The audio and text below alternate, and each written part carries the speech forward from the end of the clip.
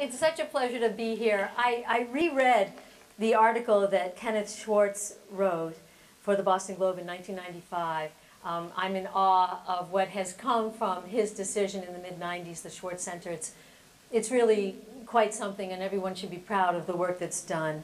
I've been asked to say a couple of words about compassionate care, and I'm going to, but first I'm going to preface with some words about not so compassionate care. Listeners to Here and Now might have heard several years ago, 2005 actually, I would share some of the stories of caring for my mom.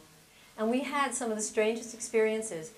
Once when she was in the hospital, we're all gathered in the hall trying to figure something out. A lot of people in the hall outside the patients' rooms trying to figure things out. And a nurse came running down the hall and she said, quick, quick, get against the wall, get against the wall. And we all flattened against the wall. I thought, oh my God, something, maybe a gurney with some terrible thing, or we're all flat against the wall. And down the hall came this doctor with his white coat flapping, and he was carrying on, holding court with another doctor, walking down the hall, very imperious. And he passed by, and we're all looking like, what were we against the wall for? And the nurse came out so apologetic. She said, I'm so sorry. He can't stand to have people around him when he walks down the hall. It was that the doctor didn't want to be soiled by any of us, the families of the patients. That struck a note with me. My mom took a terrible fall. She was in an emergency room. It was just awful. She had a gash that actually, it actually was what killed her. And we'd all rushed down, and she was on a gurney with her caregiver in the hall, waiting for us to come, completely disoriented. And we arrived in the emergency room, and some of the workers in the emergency room were playing basketball against the wall that her gurney was against. I thought I would lose it. You know, I've talked about these, as I said on the air. We didn't have a very good experience. However, she had a caregiver, a woman named Akushia, who was from Ghana, who was the most extraordinary individual. She was still in her home, but Akushia was there around the clock, exhausted because she was staying up with her at night. This woman, you talk about compassionate care, it was just stunning. And I did get to see it more recently, and it's a story that I think can maybe erase partly the experience that I had in New York. After the Boston bombings, I was privileged to be able to go into our hospitals. I mean, there was a complete lockdown at these hospitals, as at least one of our speakers knows. And I was so privileged to be invited by some of the bomb victims to come in. And I got to see what our hospitals did. I mean, it was breathtaking. I would be waiting in the hall, you know, to speak to Adrienne Haslett, the dancer who lost her leg, or Jeff Bowman, or some of the other victims of the bombing. And I would see nurses go and huddle in closets and just bawl, you know, and then go back in and walk in and do their jobs. And this was just as shattering for them as being on the front lines of a war. And I've just never been so proud and never seen so much compassion as being able to witness some of what our hospitals did in the wake of the bombings. So a lot of people know how to do it. A lot of people know of the words that I read Kenneth Schwartz write in 1995. When I was reading this again, I thought that's what I got to see in those days after the bombing. The ordeal that he went through and the ordeal of these patients was punctuated by moments of exquisite compassion. He said he was the recipient of an extraordinary array of human and humane responses, acts of kindness, the simple human touch from his caregivers that made the unbearable bearable. I think this is what this is all about, you know, making the unbearable bearable. So I applaud you all, first of all, and applaud yourselves for being a part of and being interested in doing that. Thank you. So I thought what I would do is start today's story is as a physician who became a patient and taking over 2 years to recover from being hit by a car in a crosswalk with a green light that said walk. And what I learned in that 2-year-plus journey is that compassion is not those big moments, but it's the little moments. It's the inflection, it's the voice, it's the phrase. You know, it may not be the total package, but that is the moment where compassion happens. So, you know me, an emergency physician. I've been, active about boarding, for years, if some of you who know me. So this fortunately was not in Boston, but as I was crossing the street, went to the level 1 trauma center, spent 15 hours boarded in the emergency department waiting for a bed to open up. When the admitting team, after CT this, CT that, CT scan and everything else, the admitting team, where I hadn't quite left the emergency department, came by and said, well, we've relooked at all of your scans and all of your studies, and nothing is broken. You can go home. And I went, oh, I haven't walked since the accident. I don't even know if I can walk. And by the way, I'm on business. I'm staying in a hotel. I don't even think. But being the doctor, and I never told them I was a doctor. I just wanted to be a patient. I said, okay, I'm going to be a really good patient. Of course, if you think I can go home, I'm going to go home. Just get someone to see if they can help me up. And sure enough, they tried to stand me up, to ground. There's no way I could go. And the team came back in, and I'll never forget. Come into by my gurney bedside with the hand on his hip, said, well, there's no real reason to admit you, but I guess if you can't walk, we'll just have to admit you. And here I am, a physician, an emergency. I mean, these are my colleagues, right? And my first reaction was, I failed. I failed the test. Like, what's wrong with me? It's my fault. I shouldn't have never been in. What am I, a wimp? And that was the start of my journey through the hospital. Okay, think of the opportunity of what could have been said. That's in sharp contrast, a little shout out to Braintree Rehab Hospital, where I was eventually transferred, by airplane into the Braintree Rehab. A real shout out to them. Because in sharp contrast, the first thing they asked is, what is important to you? What do you want? I just want to learn to walk the stairs so that I can go up the stairs so I can use a bathroom, like for real, and go home. But it was also, they knew how to maintain dignity. They knew those little personal moments. So I was in a semi-private. There was an 80-some-year-old lady who had just been transferred from another hospital, and it was now nighttime, and all the laxatives she had been given at the other hospital started working, like really working, all night long, all through the entire night shift. The nurse was in and out. And you can imagine, if you're an awake alert, how embarrassing and how difficult, and I never saw those nurses take away her dignity. It was never her fault. It was, and they were really literally up to their elbows, and they just treated her like such a woman who, do not worry, this is what we do. And in the middle of all this, they had the time to come over to me and say, we're really sorry. I'm sorry you're up all night. Really, is there anything we can do for you? Okay? Those were those little moments. Now, as patients, we have the right to expect that, and we should. But I also wanted to share to you, because I'm a physician, that as hard as it is to be a patient and expect that compassionate care, it is as difficult for the physician and the clinicians to deliver compassionate care. So I go back to my emergency department days, and working in the emergency department, doors fly open, cardiac arrest comes in, guy comes in, barely sustainable heart rate, and you get to work, and your juices are all running, and I hear the wife is here and she wants to talk. Okay, you step away, go to the wife, and she says, and she hands me a shaking hands, it's my husband, he has this advance directive, he doesn't really want anything heroic done. So I'm going, okay, I get it, we're not, And then she goes on to say, but he just collapsed at home and I didn't know what to do, so I started CPR. And I went, oh my goodness, and there was that moment, like I had a choice, right? I could be the clinical expert telling you, okay, don't do, we're gonna stop everything, he's got an advance directive, let's just withdraw and pull everything. But I also saw a woman who now didn't know, should she be guilty that she did CPR? Did she do the right thing? And this is her husband after all, and she was a normal person. You see someone collapse, what do? You start CPR, right? So I had to flip and become a person and say, what does your husband want? And you know what? Anybody in that condition, in your situation would have done what you did. Now let's talk about what your husband wants. And we had a few moments to talk, and she didn't want any, he didn't want heroics. And she said, what do I do? And as a physician, I'm sitting on the cusp of life and death. I'm sitting on the cusp of, we do everything. We could make him live and get to the ICU, or I can let go for somebody I don't even know. I just met her.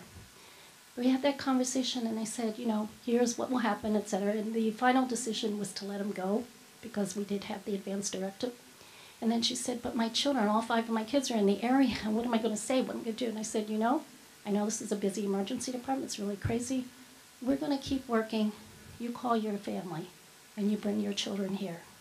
And she called, and all 5 children gathered around. So they had the chance to hold his hand, to say goodbye, to not feel the guilt, to feel like life, it was not unfinished. And they had closure in the crazy, crazy place of the emergency department. We're not scripted for this. If you had asked me before this happened, would I have done that? Absolutely not. So what I've learned is, as a patient, you do need to speak up. You know, don't try and be the good patient. Be the person who says, here's what I need, here's what I want from you, here's what's important to me. But as a clinician, as a physician, we also need to have that opportunity, have that radar, that we see that moment where we convert from being the clinical expert and saying, here's, you know, the chemotherapy and the management and the this and that, to take that moment to virtually, physically, or however, hold the hand so that whatever happens, it is bearable, as Robin said, that whatever happens, there is no guilt, and whatever happens, there's closure. This is my personal story, a patient experience that I had, and it was 10 years ago on a Friday afternoon in March that I ended up in the emergency room at the Brigham.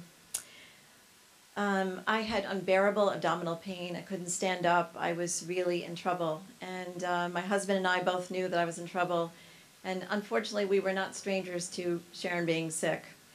I had had 3 years previous to that breast cancer and had recovered successfully. And 3 years before that, I had had a very tough appendicitis with peritonitis and an allergy to almost every antibiotic that you can imagine. So I had been very, very sick and had been in the hospital for a long time. So our entire family were veterans of the hospital wars. We were familiar with CAT scans and MRIs and emergency rooms and ORs, and it had been traumatizing. So on this day, we went into the emergency room, and I had all sorts of scans. And several hours later, the doctors came to me and my husband and said, we don't exactly know what it is, but you have a large ovarian mass, and you're going to need surgery. But you need to see your gynecologist on Monday. We really can't do anything more for you now. So they made an appointment for me to see my gynecologist on Monday morning. We went home and sat through a torturous weekend, as you can imagine, thinking the worst. Trying to play Scrabble and go to a movie, but it didn't work. So we went to see Dr. Jerry Federschneider, who's my gynecologist, on Monday morning. He practices in Brookline, and he's at the Brigham. And the first thing he did, he had reviewed all of my tests and had carefully looked at everything. And the first thing he did was he said to me, I've looked at everything. I don't really know exactly what you have going on, and we won't know until we operate. But I don't think you have ovarian cancer. And with that, he excused himself, and he went out to the waiting room because he wanted to tell my husband that. He didn't want Brian to sit there for an hour while he went through my exam with me, thinking the worst. So he gave him some relief. So already you know what kind of a person this is. So my surgery was 2 days later, and I had a hysterectomy. It was a very difficult operation. It was a tough recovery from the very beginning. But I did fairly well. I was in the hospital for 4 or 5 days, and then was discharged and sent home. And as soon as I got home, things started to unravel. I wasn't doing well. I had some troubling symptoms. And because of my experience when I had my appendectomy several years earlier, I knew that I was an adhesion former. I was somebody who just did that after surgery. So when it got to the point that it was very scary, we had talked to Dr. Federschneider on the phone several times. And he doesn't know this, but he's affectionately nicknamed the Schneid by my family. So we had talked to the Schneid several times, and he finally said, you know what, you need to come back to the emergency room. You need to get in. So we went back to the emergency room, and it was late afternoon when we got there, and immediately it was clear that I needed a nasogastric tube inserted.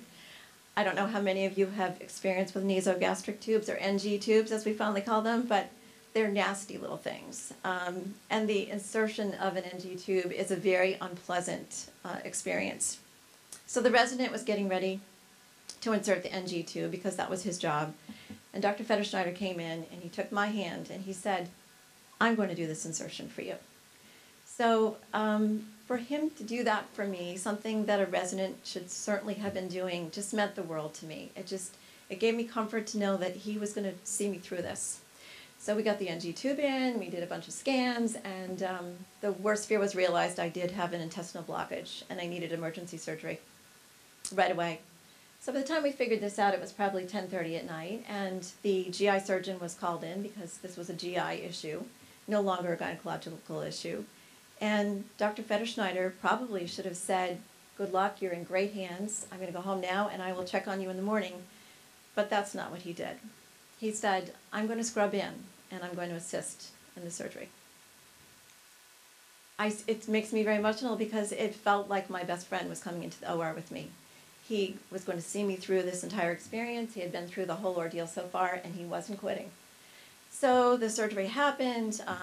It was successful. I was now a general surgical patient for the rest of my recovery, and I was there for probably 10 days. And intestinal surgery is not fun. It takes a long time to recover, and it's a diet of ice chips for a week or so before anything else can happen. Dr. Federschneider came to see me, the Schneid came to see me every single day. He stopped in every day. He wanted to make sure I was doing well. I wasn't his patient anymore, but I was his patient.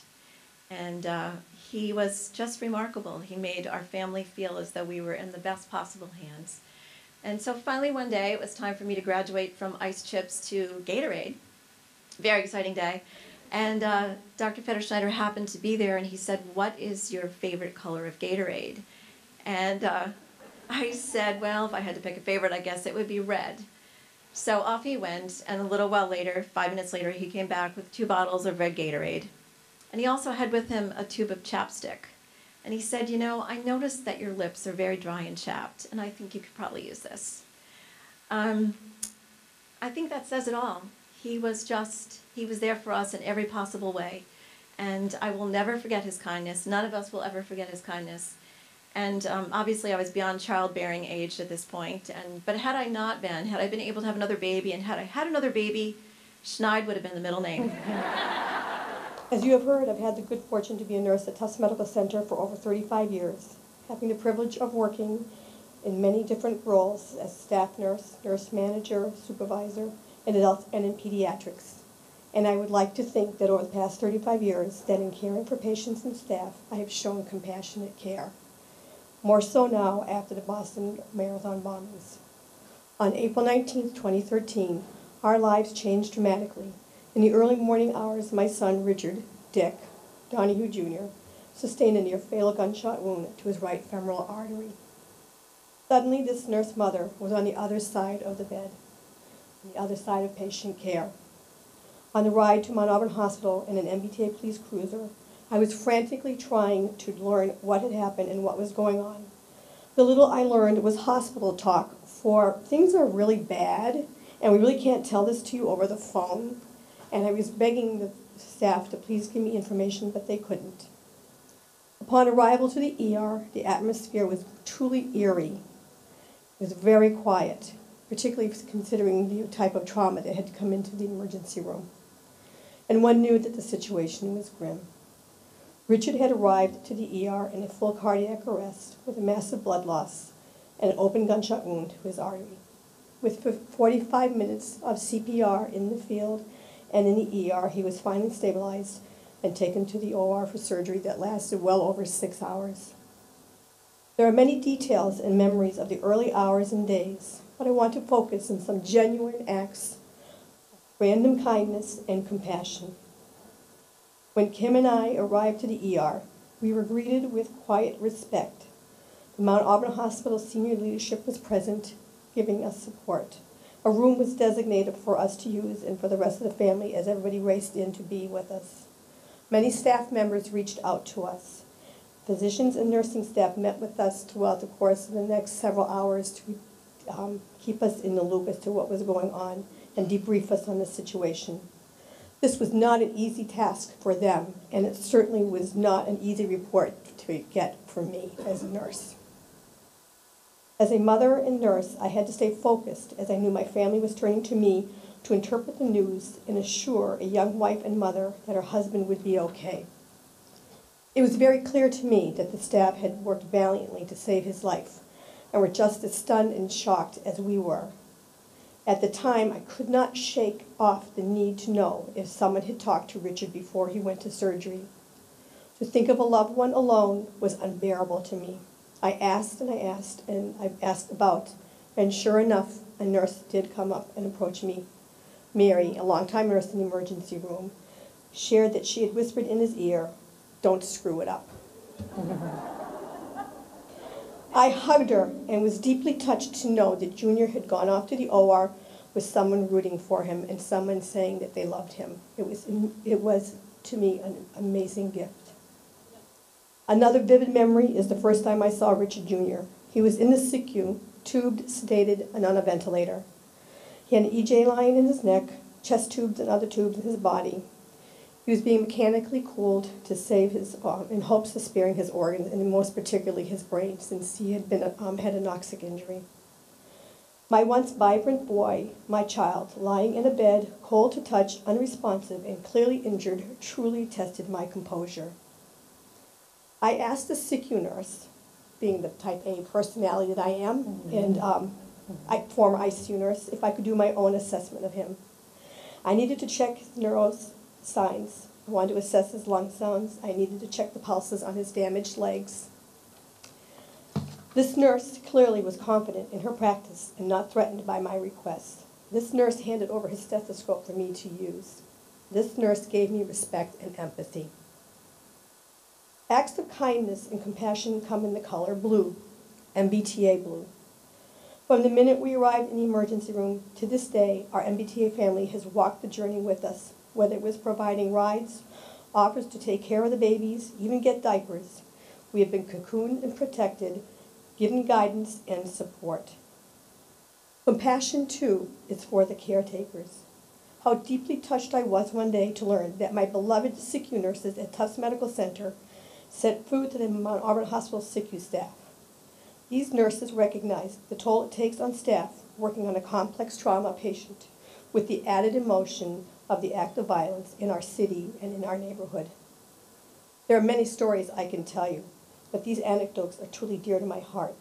I have a bigger family today, the Mount Auburn Hospital community, the MBTA, all of the first responders, our FBI victim specialists, and of course Tufts Medical Center. We paid tribute this past April on the first anniversary of the Boston Marathon bombings. I could not help but think of the coincidence of Easter and Passover occurring at this time, remembering those that passed and those that survived, and for us rejoicing our son's survival while celebrating the birth of a new grandchild. Reminders that we have much to be grateful for.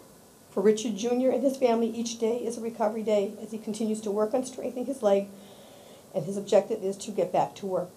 For me, I am truly and deeply grateful. I hope that my nursing practice going forward reflects what I've learned this year.